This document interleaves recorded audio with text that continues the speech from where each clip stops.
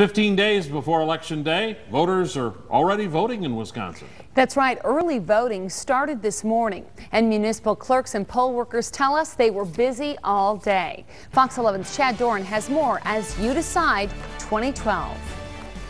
In-person absentee voting began Monday morning.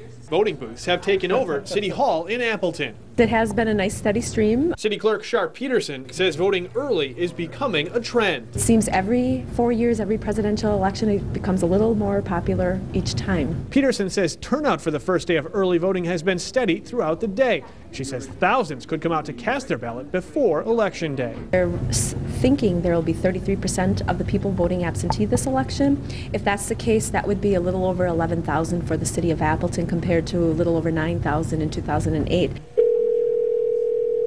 Can Mitt Romney and Paul Ryan count on your support November 6th? At Republican and Democratic headquarters in Appleton, volunteers are urging voters to get to the polls early. Very important. We got to get the message out. We got to get our supporters out to vote. We got to remind them the date.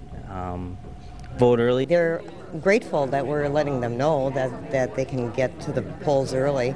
And that's what I'm going to do when I leave here. Voters say they appreciate the chance to cast their ballot before Election Day. To avoid the rush, we typically vote early, yeah. I think it's more leisurely, and I also think it's a very efficient way of doing it. Peterson says the city has already received more than 2,200 absentee ballots by mail. She says dozens of volunteers will staff City Hall until early voting ends on November 2nd. That's what we're here for. We're here to help them. They can call or stop down, and please be patient. In Appleton, Chad Doran, Fox 11 News.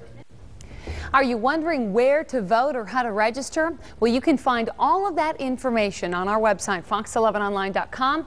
Check out the Fox 11 News Links section. You'll find a link to myvote.wisconsin.gov, and there you'll find all the information you need to vote.